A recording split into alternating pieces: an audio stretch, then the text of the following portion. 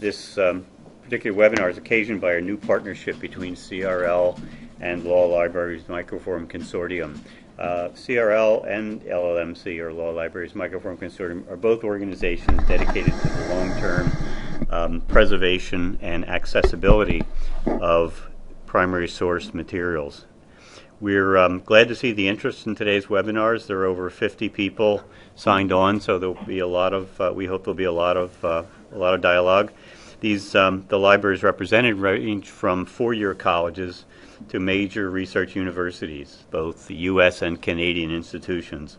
They also include the independent research libraries like the National Humanities Center and the New York Public Library, and a number of law libraries as well as academic research libraries. So I want to thank those who, when they registered, expressed their interests in this area. The interests range from expressing these interests in your registration helps CRL, helps guide CRL collecting and services, and helps us get a clear sense of your interests. Interests expressed were included comparative judicial politics in Southeast Asia, government materials about East Asia, what kind of materials are in the LLMC-Digital database versus LexisNexis academic or congressional, human rights and social justice, as well as colonial government documents in Africa.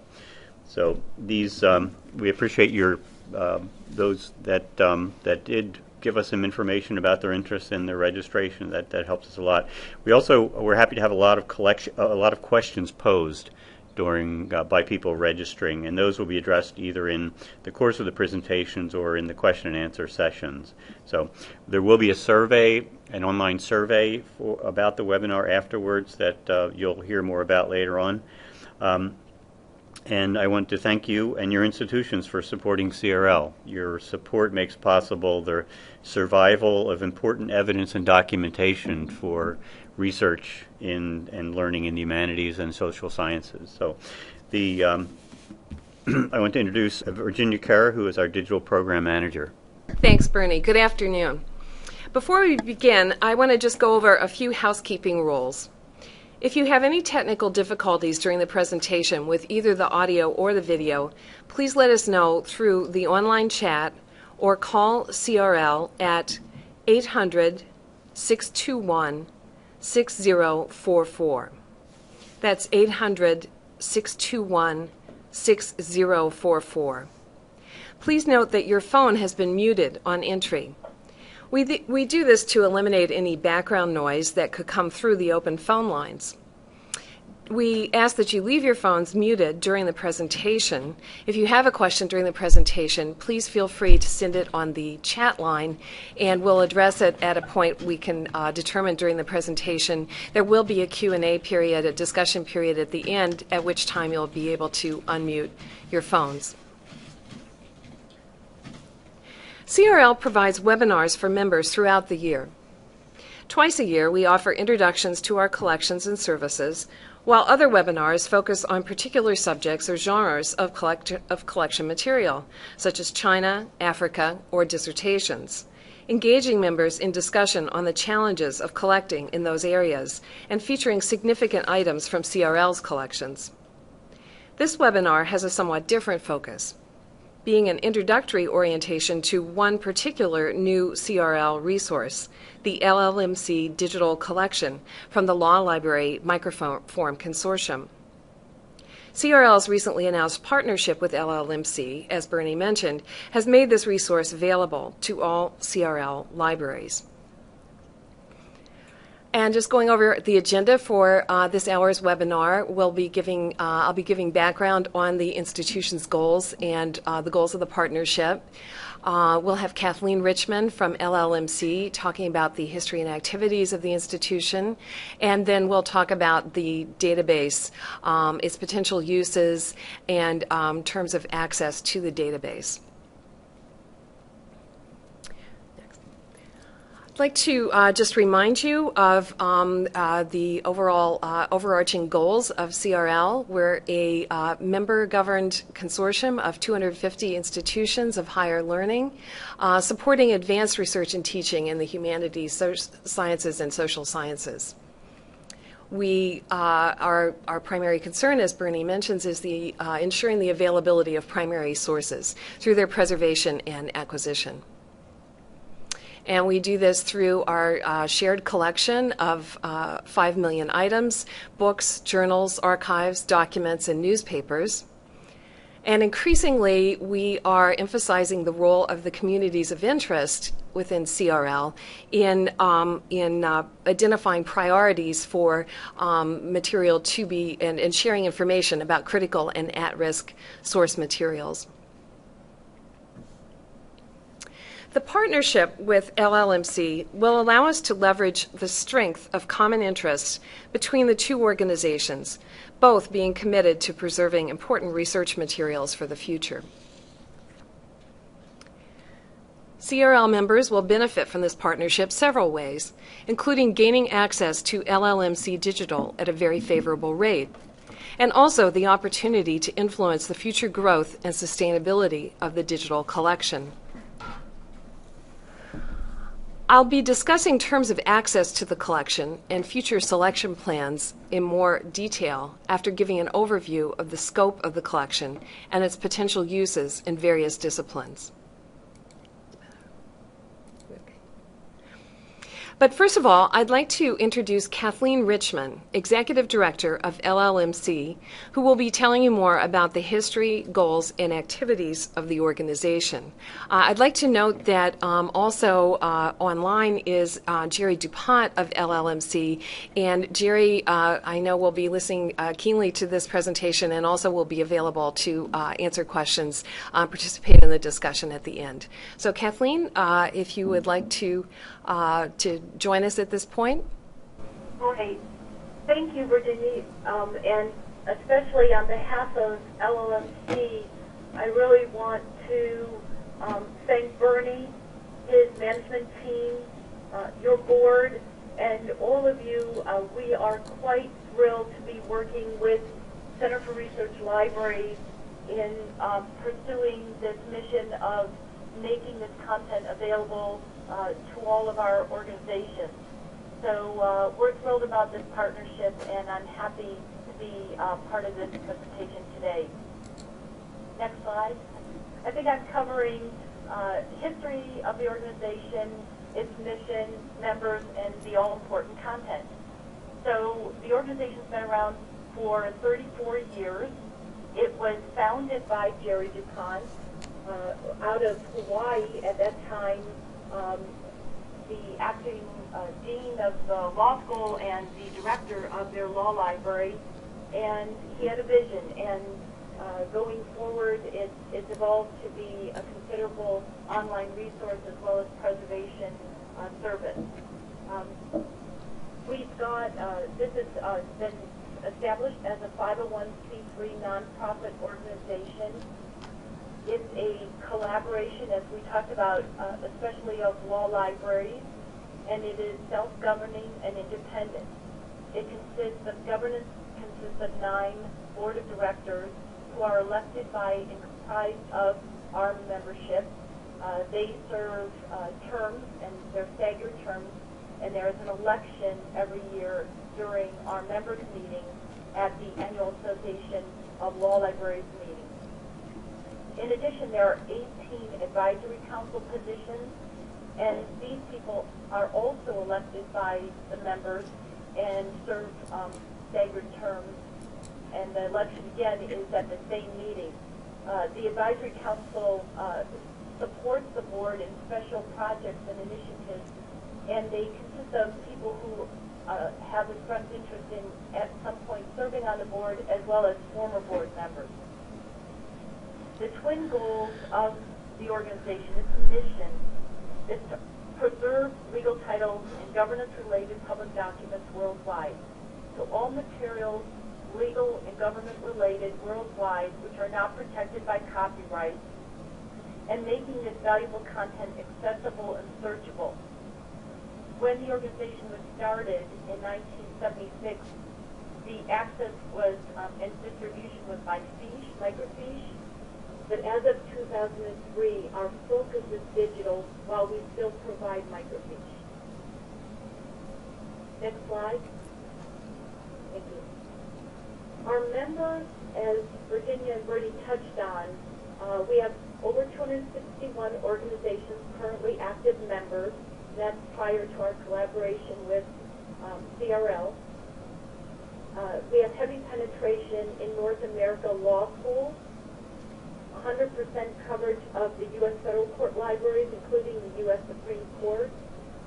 Judy Gassel, the director at the U.S. Supreme Court Library, was currently a board member and is on the advisory council and, in fact, the U.S. Steering Committee, which we'll touch on later. And also, we have several law firms, academic law libraries, and international libraries members, and we look to those areas for future growth. These members are our heaviest users, driven by the kinds of research they're doing at the time. So, some of our most heavy users in the past 6 months include likely candidates such as Yale and Harvard, but also University of South Carolina, State University of New York, Buffalo, Creighton University, the Canadian Department of Justice in Ontario, Pennsylvania State, York University in Toronto. So any of your organizations, depending on the type of research you're doing, will find value in our service. Next slide, please. As we suggested, we're about scanning, digitizing, and preserving legal and government-related content. And at present, our LLMC-Digital online service, which you all have access to, includes 2,400 titles. That's over 53,000 volumes and over 27.5 million images. We average in our production about 100 new titles a month, and we make those available on our website, www.llmc.com. We list them by month if you want to reference what is new. And, the number of titles, the number of volumes will vary month to month depending on how many volumes there are in a title and the difficulty of the scanning for that set, whether we can use high-speed scanning as a process or whether we need to use step and repeat. We've identified over 2 million volumes worldwide of legal-related content that's not copyrighted. So certainly the corpus of what we can undertake is significant, and of course we're committed to doing so. How do we prioritize that content that is in our queue? Some of the things we take into consideration is certainly the demand of our members. We want to be very responsive to our membership's needs. So if they have access to certain content, but it's really just the most current content and not the substantive archive that they would like to have access to, then we build out the archival core of primary legal content for U.S., Canada, etc. We look at the complexity of the content. Some commercial vendors will prioritize content that's, accessible digitally or easy to do. We look at what's important to our members. So we're currently embarked on California Records and Briefs with the LA Law Library, and there are lots of challenges in that content. It's 77,000 plus volumes of content, 5 square miles of shelf space that they're trying to free up, and the content includes several fold-out pages, which of course are non-standard size and need step and repeat scanning. So, but if it's important to our members as a priority project, we will undertake it. The other value that the members feed back to us is it may be available on another service but may be very costly. And frankly, that's what drove the organization from the beginning, is the ability to provide this content at very reasonable terms and then very high quality at the same time. The uniqueness and rarity of the content is also a driver of ours because we are in the mode of preservation, and some content may not be around in 5 to 10 years, unfortunately, in its print form. So for the especially unique and rare content, while most of our production is done in our facility in Hawaii, we do have an extern scanner program where we place scanners strategically at rare book collection sites because that content arguably shouldn't be shipped in order to be digitized. Sites where we currently have relationships like that include the Library of Congress, LA Law Library, St. Louis University, George Washington University, and the University of Hawaii. And also, one of the things that will drive our content prioritization going forward is certainly the Global Resources Law Steering Committee created as part of this partnership with CRL, and it's a joint committee, and Virginia will touch on that in greater detail. Next slide, please. As a consortium of libraries, we are committed to the quality as well as the preservation and access to the valuable legal and government information that's available. As part of that, we have extensive quality assurance program in place at the page level. And at any stage of our production, we can redo and or replace a page. And that will be important to you because we make the best possible copy of the document that we have to work with. But if down the road we find a page or a volume available that is in better condition, we can replace what we've done with something even better. So all the time we're committed to investing our resources and our technology in providing you with the very best quality content. All of our titles, once they're available on LLMC-Digital, are cataloged to the highest OCLC standards. Our cataloging is done out of the St. Louis Law Library, overseen by Richard Amelung, who's Associate Director of St. Louis Law Library, and I am pleased to say is our chairperson of the Board of Directors. And he oversees the catalogers, and we have excellent bibliographic metadata as a result of their efforts. We also preserve in multiple formats. We know we need to do this because over time we have seen technology evolve, and we have seen that our members expect access to content in different forms. So our digital images, of course, are available and backed up on servers in different sites. In addition, from the digital images, we write the content to archival quality silver halide film. We continue then to create a master fiche, and we continue to offer fiche as part of our services to members. And the original paper blocks are archivally shrink-wrapped and sent to salt mines in Kansas, where they are stored in ideal conditions 600 feet below ground. I point out the picture to you on this slide.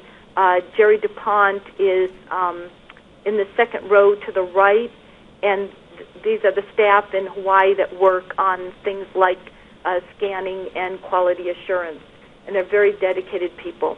Next slide, please. I couldn't help but take a chance to provide you with some examples of the power of the collaboration among these library members.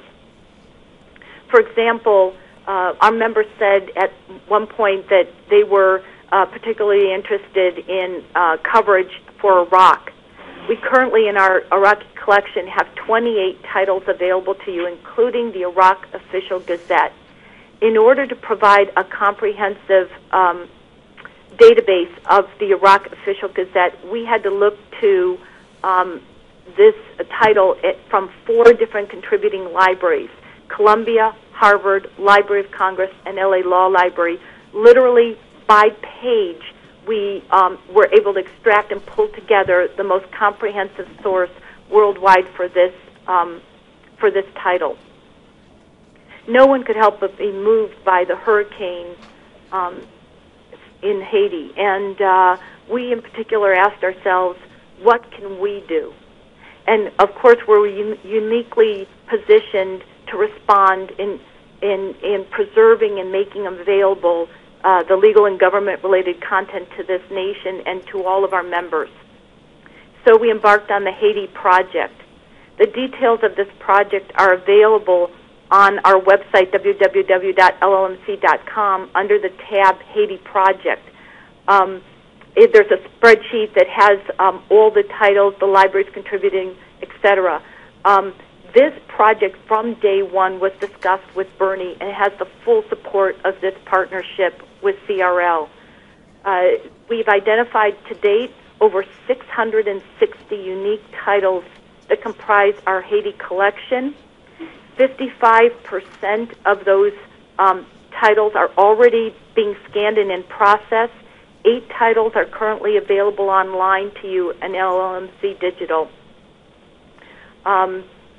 The Library of Congress and Columbia are donating their entire public domain collections for their Haiti legal collection, including the official Gazette.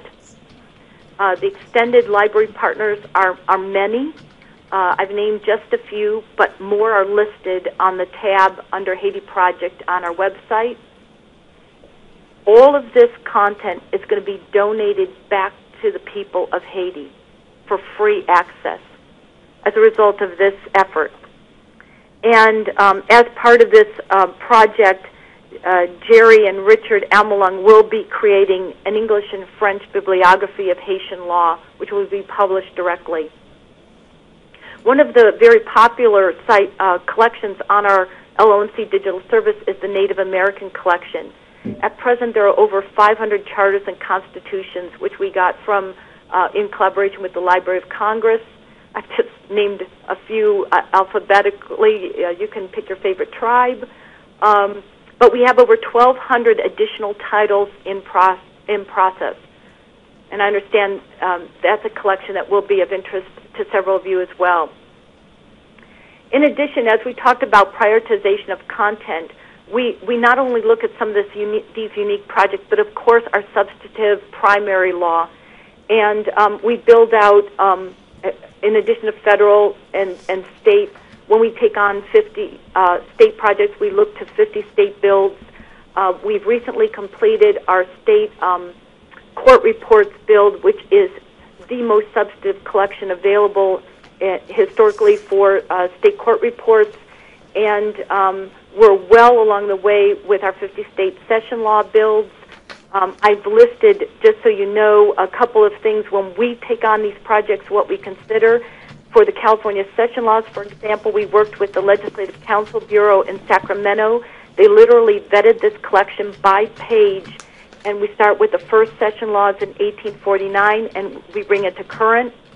With Hawaii, because of our unique relationship with the University of Hawaii and the Hawaii State Archives, we go back to 1843, which is the beginning of the monarchy legislature. I know some of you have expressed interest in the feedback prior to this session for state legislative journals, and of course we'll be looking to that as well as part of future bills. Thank you so much, Kathleen. Thank you, Virginia. Now we're going to take a look at LLMC Digital. I've got the URL there for you, and we do have links from various spots on the CRL site. In this presentation, I'm just going to be showing screen grabs. As Kathleen has noted, currently the digital collection comprises over 27 million pages and over 2,400 titles. It's projected to grow at a rate of around 5 million pages per year. The contents are arranged by jurisdictions, including U.S. federal and state, as well as some multi-jurisdiction subject categories, including British Empire Studies, comparative law, military law, and Native American materials. The browse tree in the left-hand column is an important guide to the extent of contents. And here you see it broken out to show a range of documents issued through California. Full-text searching can be conducted across the entire collection, various jurisdiction subsets, or individual titles or series. The documents are presented in PDF format with page images and hidden OCR. An appealing advantage of this format is that downloaded sections of the documents, up to 100 pages for each downloaded PDF, retain text search capability. Note that students or researchers not having expertise with legal literature may experience some initial confusion in using the interface.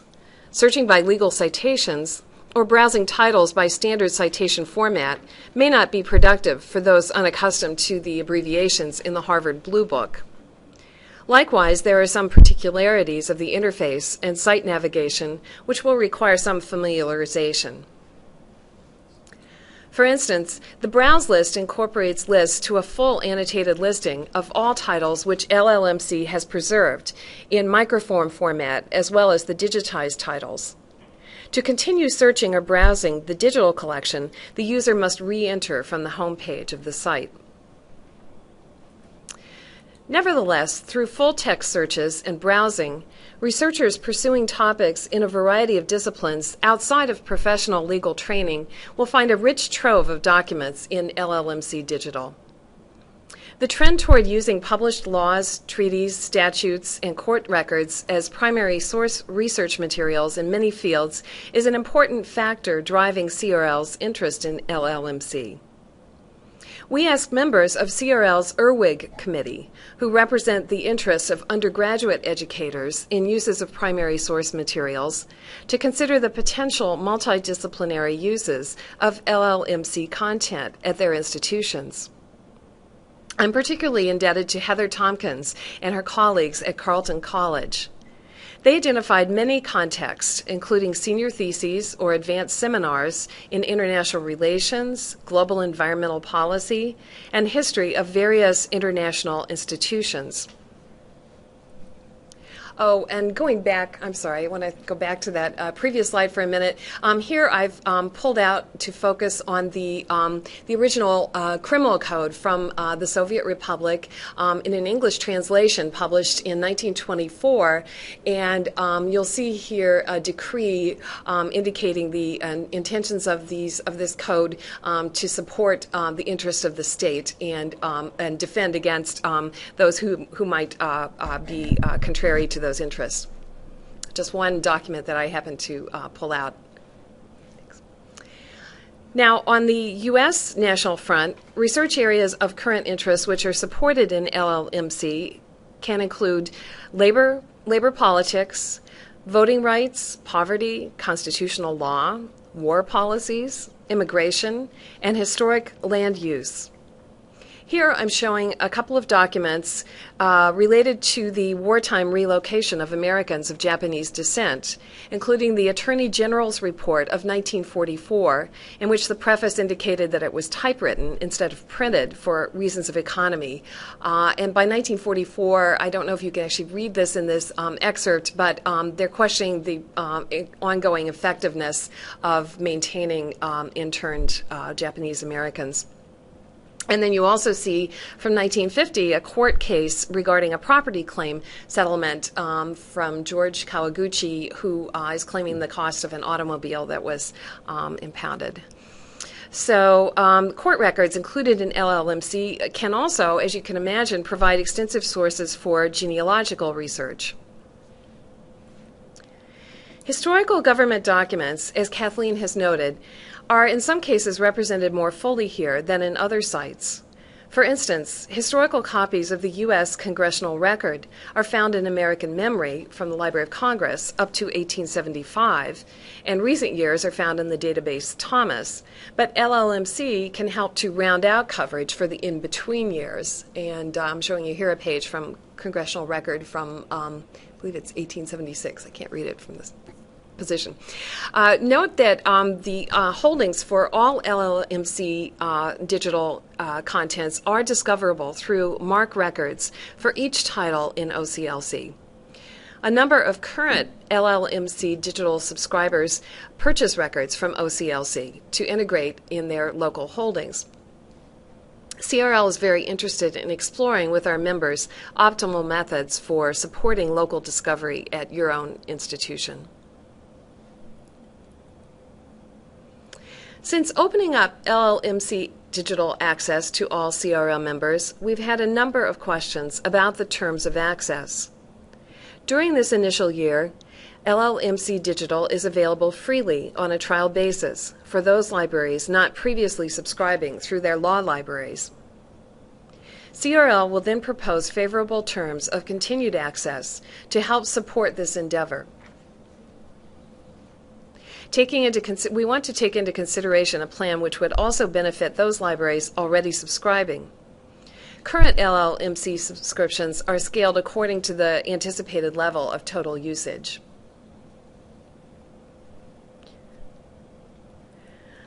I've noted that we expect the guidance on selection of new subject areas and titles will be an important benefit of CRL's partnership with LLMC, providing an opportunity to influence the future growth and sustainability of the digital collection. Kathleen has mentioned that a joint steering committee representing LLMC and CRL constituent libraries has been appointed, and the first meeting of this joint steering committee is coming up in the first week of October. These are the committee members at this point, and I do encourage you to contact those that you're familiar with to express your interest in particular areas of prioritization for future growth.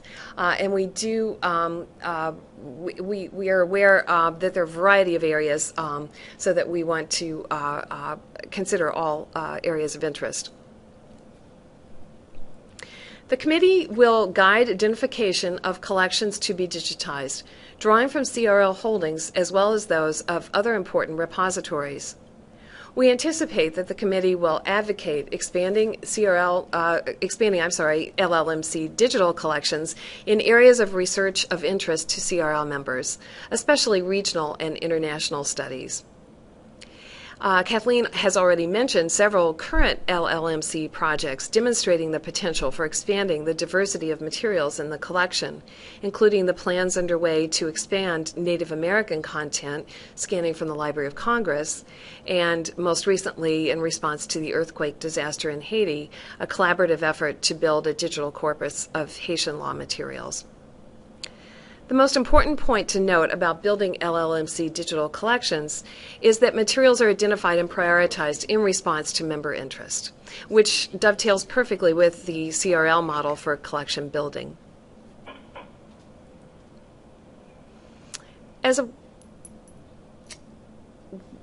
Right, and Bernie is pointing out to me that we had a comment from Kathleen to be sure and note that the indigenous materials that will be that are being identified for inclusion in LLMC include materials from indigenous groups in Canada, as well as the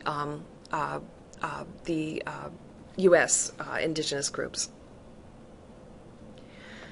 As a way to jumpstart the flow of materials digitized with CRL support, we've pinpointed certain materials at CRL for digitization, including over 2,000 volumes of Canadian legislative journals and selected early 20th century European dissertations on various legal issues, especially questions of international jurisdiction. LLMC also plans to fast-track digitization of items relating to colonial-era Africa, which have been identified in the bibliography Common Law Abroad. They've identified a source.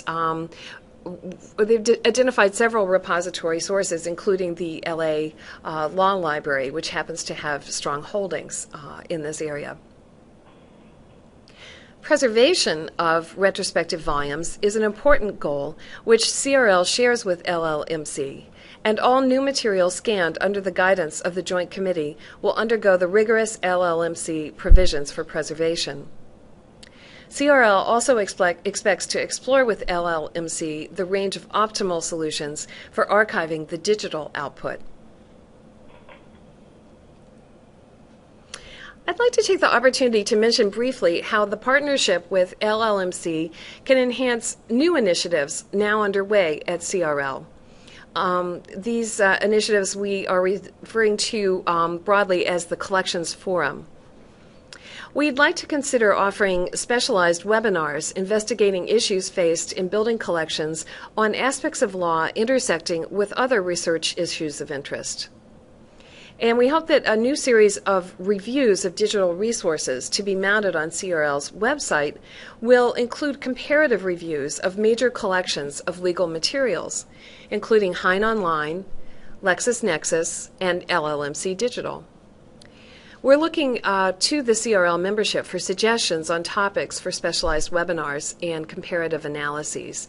And in fact, as Bernie mentioned, several of you registering for this webinar have, in the course of indicating your interest, several mentioned hearing more comparisons of various resources available, digital resources in law documents. By the way, what I'm showing here is a screen grab from an early prototype of the types of reviews that we're considering including. And as I said, we hope to extend this to reviews of online legal material.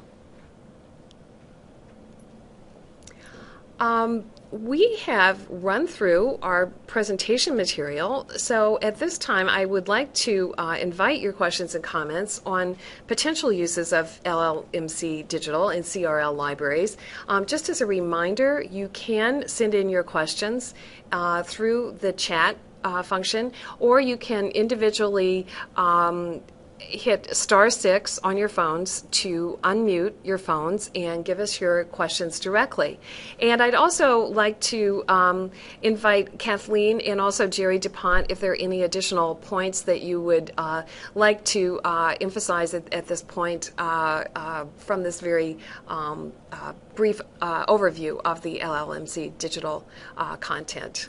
Please do feel free to join in. Kathleen had made note of the indigenous materials from Canada that will be included, as well as those from U.S.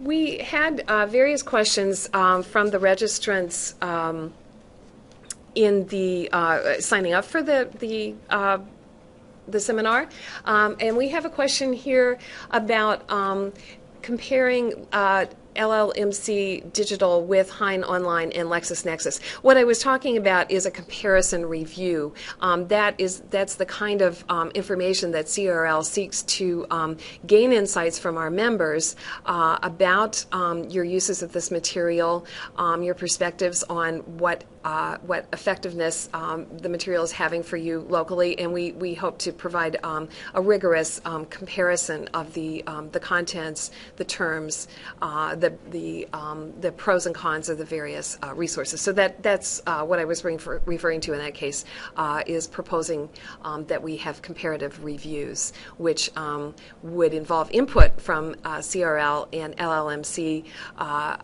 members, and we would draw those up and provide those on our website. We had notes from registrants indicating interest in showing the variety of disciplines where LLMC Digital content could be used. There was a question about what would we say would be the value in the humanities as well as in the social sciences. Now, I'm not sure if I could draw on my own background, my art history background, but I would venture to say certainly in the areas of literature, of cultural history, I've pointed out the actual genealogical research that can be done. I think looking at conditions of social conditions at the time can certainly. That seems to be a trend in various disciplines today, to look at contextual information in terms of having background on the genesis of certain literary themes at various times. So I would be very interested in seeing other comments or break in with your own comments through the phone for potential that you see for humanities-related research. We have a question: is LLMC digital content discoverable and available through the CRL catalog? And we are most definitely looking at this, at what the options would be. At this point, we do know that we've had discussions with LLMC about this. There are about 2,400 titles, with obviously many more volumes in LLMC at this point. What CRL's role would be in terms of facilitating discovery of this material and pointing to it from CRL's catalog, we would like to look at, and we'd like to hear from you what you would find to be useful. Talk? Yes, you can talk. Yeah. Is the file format going to be PDF, or will there be any text file? The file format is PDF with hidden OCR text. Perhaps, Jerry, I don't know if you'd like to chime in at this point about considerations of future format. You can cut and paste the text from these PDFs, but in terms of viewing the actual OCR text, I'm not sure about the capabilities on that. Do we have... Yes, I think the question. Hi, it's Kathleen. I did want to comment a couple things about the formatting of the data. It is leveraged in the most advanced Adobe Acrobat, so you can, as Virginia suggested, you can cut, paste, you can save searches and come back to those searches. I mean, there's a lot of functionality there. If you need the original text, you can access the raw text image as well. But we have as a default version the PDF images as an enhanced image. Mm-hmm. If that answers your question.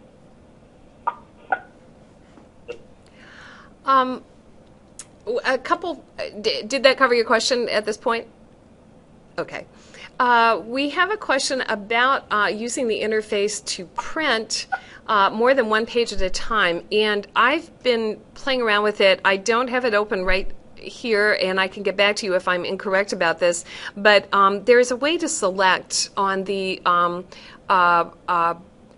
in the presentation on the interface for the PDF, you select a number of pages, and you can then view, download, and I believe go ahead and print from that selection, up to 100 pages of a document.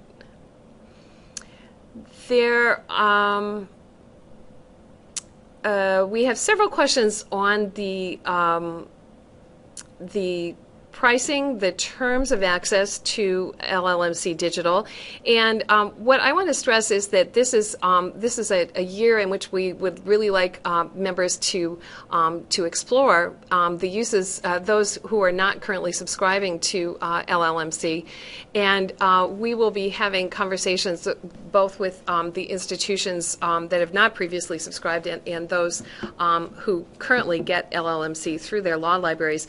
And I think that Bernie, would you like to say something at this point about how we expect to come up with this model for cost support? Sure. Yeah, this will be this is going to be worked out in discussions with the LLMC board. What we want to do is expand the accessibility of the collection, so we want to make it available to all CRL members, but we're recognizing that a number of larger institutions are already subscribing to the database through their own law libraries. So we want to benefit them in the process of this, but what we don't want to do is steal subscribers from LLMC, from Law Library Microform Consortium. So we'll be working out an arrangement with the Law Library Microform Consortium that we'll be able to tell you a little bit more about in about 6 months. I wish I could say more about this at this point, but the key things is that we expect all CRL libraries to be better off as a result of this in terms of the amount of collection material they have access to and the cost of that collections material.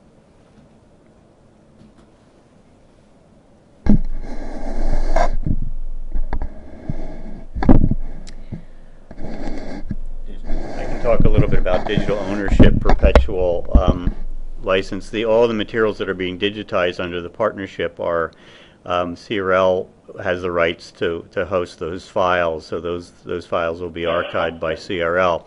But we also there is a cost involved in that, so we ideally like to have LLMC as really a certified repository of digital legal content, and we'll move towards that. There are other ways of ensuring long-term or perpetual access to the digital content through third-party repositories like Portico or HathiTrust, or those as well. Those will all be things that we'll be exploring with LLMC in the course of the year. But do know that as part of our agreement that all of the digital materials that are developed in the partnership with CRL CRL will have rights to perpetual use and access to those.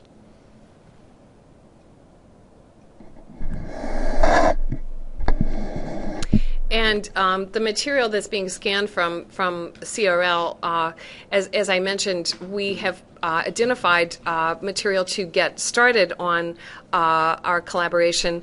We've identified material within CRL's collection. We certainly will be looking to the steering committee to prioritize in the future, but we expect at a rate of approximately several thousand volumes per year just of CRL content to be, we're already having some of that material sent to Hawaii for digitization. I wondered, Kathleen, would you have anything further to say about access to the Haitian material? For one thing, you had mentioned that it will be accessible to Haiti. Also, we know that this is a collaborative effort among a number of institutions contributing this material, and perhaps this is a good time to point out that some institutions donate, as I understand it, and Kathleen, perhaps you can elaborate more on how it's working in case of the Haitian project. Some institutions donate volumes to be scanned, and those volumes are archived as part of the preservation effort. Some institutions will loan materials for scanning, particularly in the case of the Haitian material, where there are some of the items that Jerry is seeking are original documents to the time of the Haitian Revolution, and those are being sought as loan items from special collections.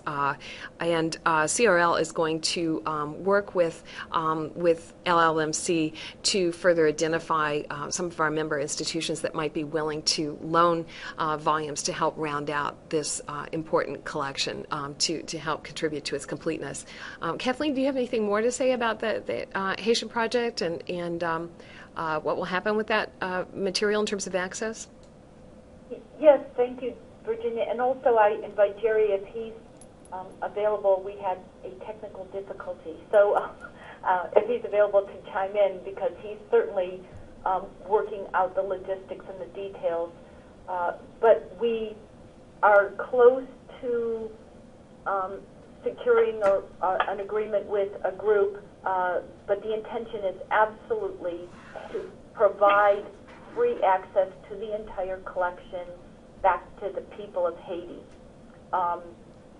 What the best medium to do that is, we're still working out the details. So I don't have a specific organization yet, but there is a group that is well positioned in that part of the world to support Haiti that way. And again, it means, I mean, it's their directive if they want it, certainly by web, but if they also need it in CD, whatever their preferences, we'll make sure to support that. In terms of the way people provide content for this initiative or any other initiative, I'm glad you touched on that, Virginia. There's so many ways the content comes in. Over time, as libraries are being forced to divest their print, We're getting more and more donations shipped to Hawaii directly that we can guillotine and high-speed scan. So that effort has grown as libraries are being forced to create more space in their libraries. But we also have so there are donations where the content is too fragile or determined to be too fragile to ship, and of course we have the extern scanner program I touched on. In addition, we have donations that are loans. So if a library needs that copy, that title back, we can step and repeat scan it with the highest degree of care, and then return the book. We do that as well if that's a preference of the library. So there are lots of arrangements that are possible with us. We are a consortia of members, and we are very flexible in terms of how we work with a library and its preferences for dealing with its content that it wants to contribute to LLMC Digital. Also, I think we were touching on, Virginia, some of the titles are available in microform versus print and microfilm specifically and for the Haiti collection. And we will be digitizing that collection. There is a title that is a French set from the University of Florida, and we're going to jointly work on that and digitize from the microfilm set as part of this effort. So there are lots of ways to work with the libraries as the content dictates, and we can support lots of options. Thanks, Kathleen, for mentioning that. We will. I just wanted to add, this Bernie Riley at CRL, that CRL will be posting a desiderata list for this collection as part of our efforts to invite and recruit collection of these kinds of materials from, or contribution of these kinds of materials from the CRL libraries. Thanks. I wanted to mention one other question about coverage, which came in through the pre-registration. Someone had asked, what are the advantages of finding government material through LLMC Digital versus open access government websites? And I think it would be interesting to continue to explore the relationship of this content to other sources. That could be a topic for another review that we could provide, comparison of LLMC Digital not only to other commercial sources but also to government, U.S. government contents. But I had mentioned that Heather Tompkins from Carleton, in her brief review of the content, had noted a couple of spots where the emphasis on historical retrospective coverage was advantageous in LLMC Digital. The presence of the congressional record material filling in a gap between what American Memory has and what Thomas has. I also wanted to... Virginia? Yes. Mm-hmm. On that point, the other thing that the consortia of libraries has committed to is the preservation for access. So there's a sense that while the content may be available on various government sites today, there's not a sense of confidence that it'll be, supported going forward as the economy impacts these government agents, local and federal government sites, etc. The other thing is that it's all in one place. It's easier if you look to LLMC Digital than if you try to identify, where else it might be. So over time we see some advantages, but we're certainly not saying, other suits don't have their own advantages. Okay. Thanks, Kathleen, for I think, and those are important points. We have a question from Nadine Hoffman, getting back to some of the questions on the use of the database, and on specifics of how to use the database, how to search, how to display results, how to the definition of where the hidden OCR text resides. And I did want to point out that there is there is I think it's in PDF format, there is a help document on the site. Obviously, one benefit of getting more members, more institutions looking at this resource is to point out areas where it would be valuable to provide information on use of the site. So your questions to us, we will be conveying to LLMC and look at ways that LLMC can convey this information through the prompts on the interface and the help information. We will also have a description of LLMC-Digital on CRL's site, so we can address some questions. The help tab on the site, as I mentioned, and Kathleen has reminded me, does have it has screen grabs as well as descriptions of some of the functions, the downloading, and search and browse functions. Finally, and we're getting close to the end of the hour, where we want to. Virginia, if I could just come in for a second. This is Jerry. Oh, great. From Hawaii. Jerry just rode in his outrigger from Hawaii. For joining you all late. We're having storms out here in the middle of the Pacific, and I was just able to see the screen, but I've been listening for the last half hour, and so hello to everybody. Great. Did you want to make a comment about adding to the instructions on the site, Jerry, or just no, a general hello? Say hi. Sorry. Great. Thank you so much. Bernie just reminded me one other question. Well, we had several questions about content, international content, which I think will help to inform the steering committee as we move ahead. There were questions about coverage of Sharia law. I'm not aware of I'm not sure if there is content on the site at this point. I don't know, Jerry, if you want to address that. Virtually nothing in that area. Mm-hmm. What we're going to need in that area is we're going to need the cooperation of people with familiarity in the area to help us develop target bibliographies of public domain material. Okay, and again, that points to the work that lies ahead for the steering committee and for staff at CRL and LLMC. At this point, I'd like to thank you for your participation, all of you, in this webinar. Thanks for joining us. The contact information is here for myself and for Kathleen. I did not put Jerry's information here, but we will convey that to you in the follow-up material from the webinar. And I'd like to also remind you of upcoming webinars from CRL, the semi-annual general webinar on our collections and services coming up soon on October 13th, and the next of our special topic webinars by popular demand on medieval resources in early January. And then finally, it's very important to us to get your feedback. So we'd like to encourage you to fill out this online survey.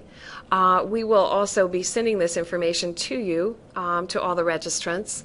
And note that a recording of the presentation will be posted both at our site and on YouTube. We now provide recordings on YouTube.